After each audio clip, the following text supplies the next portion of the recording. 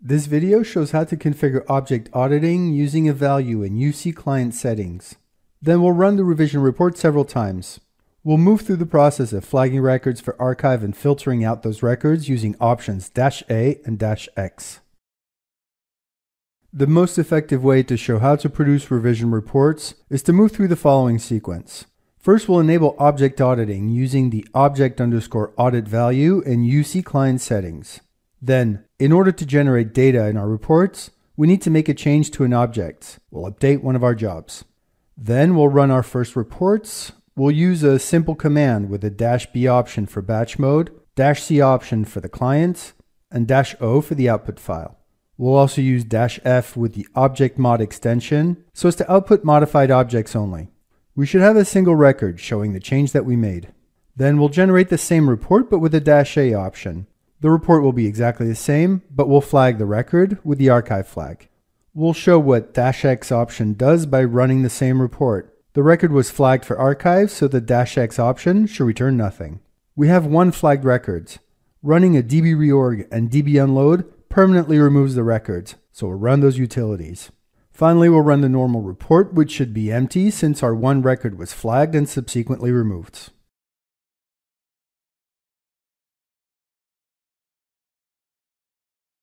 We update UC client settings and add the object auditing value. Without it, the system does not log any of our changes.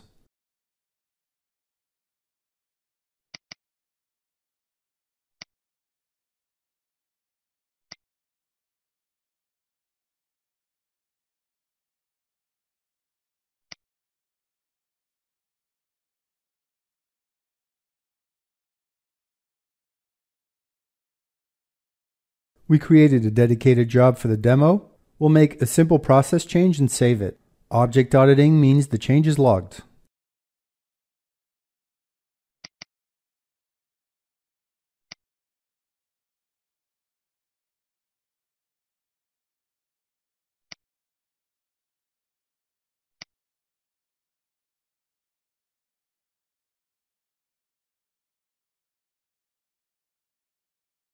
We have a split screen. At the top we'll run the commands, and the outputs are generated in the user's documents directory at the bottom. The first command we issue is the standard report on modified objects with the -F option. Make sure the current user has execution privileges on the utility directory, or you'll run into permission problems. This is our command. -B is for batch mode, -C is the client, -O is the target location and name of the file, and -F puts a filter on modified objects only. The command produces the report. Let's take a look. The structure of the report is straightforward. Columns are labeled. We find one record, which is our dedicated job, with old and new labeling to show the change. We scroll down. The change we made is shown with the star symbol. It shows the script change. We scroll down. And again, the new version is shown with the change.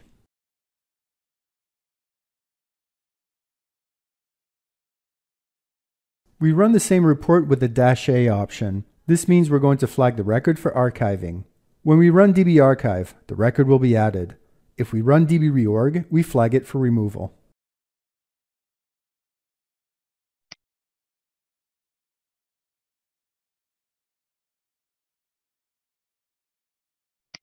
The resulting report is exactly the same.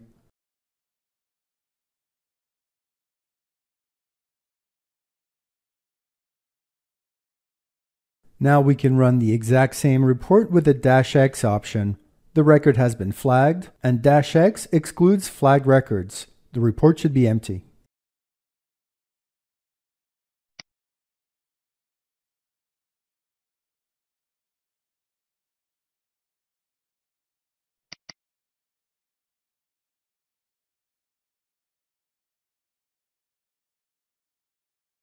We run the db reorg followed by the db unload. Reorg was configured with a very short cycle on object audit. It was set to 0, and we disabled the only reorg revised object audit switch. This shows a total of 4 object audit records, and 3 will be reorged, since we only have a single record after the reorg process. One of those records is our object modification.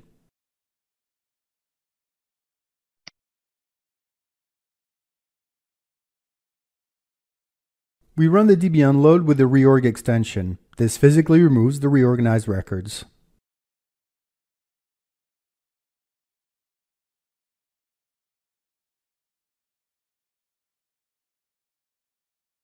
We can run the regular report without options. We had one object modification. That record was scrubbed with a -A option, so the report should be empty.